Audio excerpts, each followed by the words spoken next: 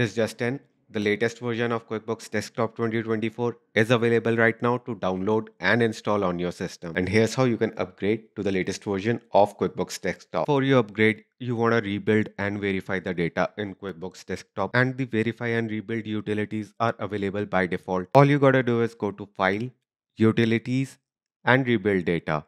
QuickBooks will first verify the integrity of the data and then rebuild the whole database so that your company file is completely error free. Now we are going to download the setup for the latest version of QuickBooks Desktop. Once you are on the QuickBooks download page, select if you want to run QuickBooks Desktop on multiple computers and then click on next.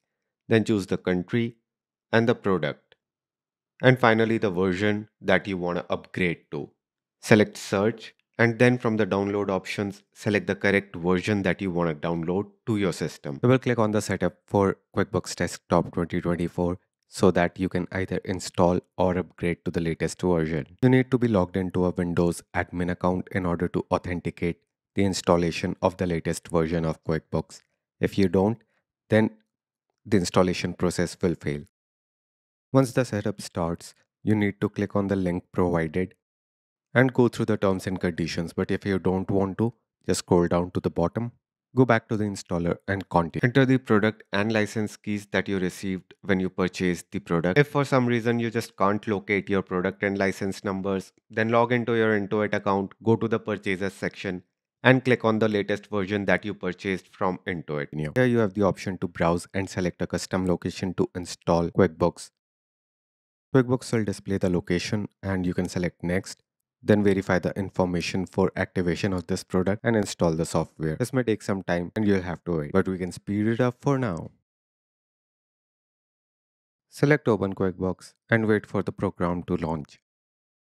You'll have to accept and continue the terms and agreements that QuickBooks has set and then select the industry specific edition that you want to configure in QuickBooks. This will simplify the setup process for you. But since you are upgrading, you may not have to actually select a specific industry. You can go with the general business version and move forward with the installation and configuration of this software.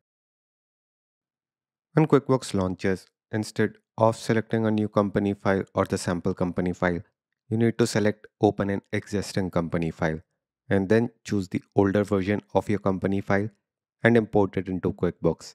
QuickBooks will tell you that it will create a backup of the company file and then update it. You want to make sure to create a backup of the company file before you upgrade it, because once you upgrade the company file, you cannot open it in the previous version of QuickBooks Desktop. Good thing is that QuickBooks will automatically create a backup file before you upgrade the company file. You just need to note down the location at which the backup file will be saved. Select Update Now.